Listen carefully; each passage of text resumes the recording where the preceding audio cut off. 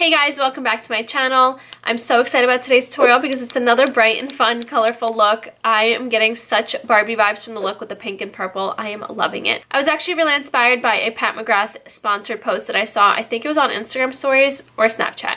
Either one of those, but the look was similar to this. I loved the purple liner, so that's what I really took away from the look and that kind of halo look. So I did obviously put my own little twist to it and added some brighter, fun colors. So I hope that you guys enjoy, and if you want to stick around to see how I created this pink purple Barbie-esque look, then just keep on watching. I'm going into the BH Cosmetics Summer in Saint-Tropez eyeshadow palette. The first shade I'm picking up is Sand. For my transition shade, I'm going to start by running this through my crease with my Sigma E38 diffuse crease brush. Just going back and forth. I'm now picking up Super Yacht. I'm now picking the shadow up on my finger, and I'm going to start swiping this onto my lid. Just on this outer third, I'm going to keep the center free of any shadow. And then popping that right on this inner third of my lid as well.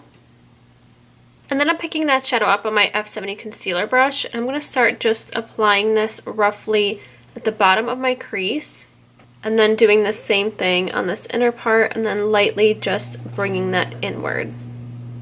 And then I'm going to create a rough winged out shape. Now going into Nightlife. So I barely tap my brush in there just to pick up the slightest amount of the shadow, and I'm going to apply this right at this high point of where I applied Super Yacht, and then start blending that out. I also just went back in and applied Super Yacht again on the outer and inner corner, just in case if I lost any of that shadow when I was blending. And now I wiped off this E38 and I'm picking up Sand and just applying this at this very high point of my crease to help diffuse everything out. For the center of my lid, I'm going into Marina. And now picking this shadow up on my finger, I'm going to apply this right in the center.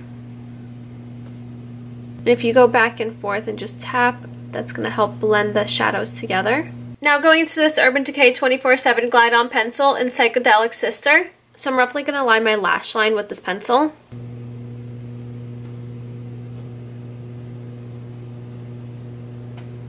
I'm now going to start buffing out that pencil with my E21 smudge brush by Sigma.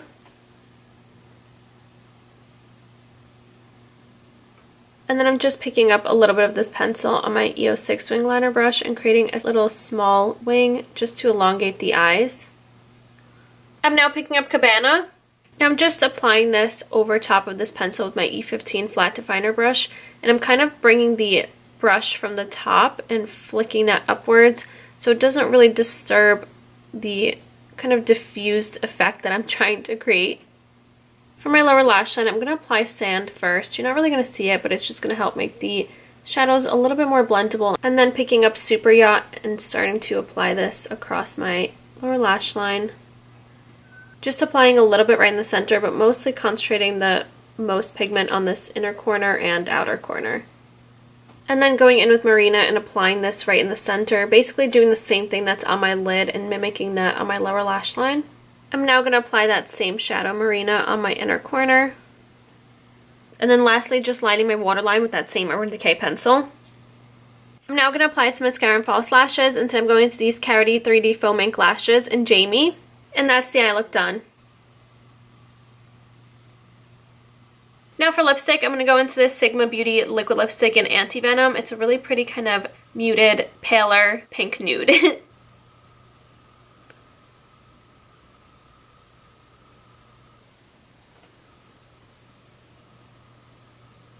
And that is it. This is the completed look of my pink and purple halo smoky eye. I hope you guys enjoyed.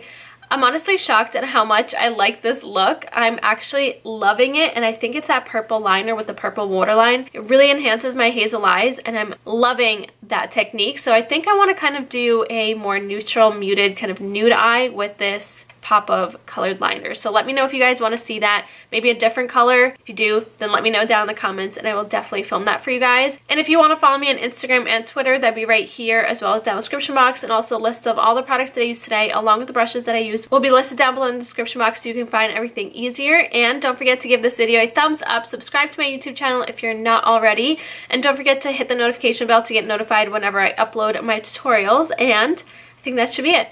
Thank you so much for watching, and I'll see you next time. Bye!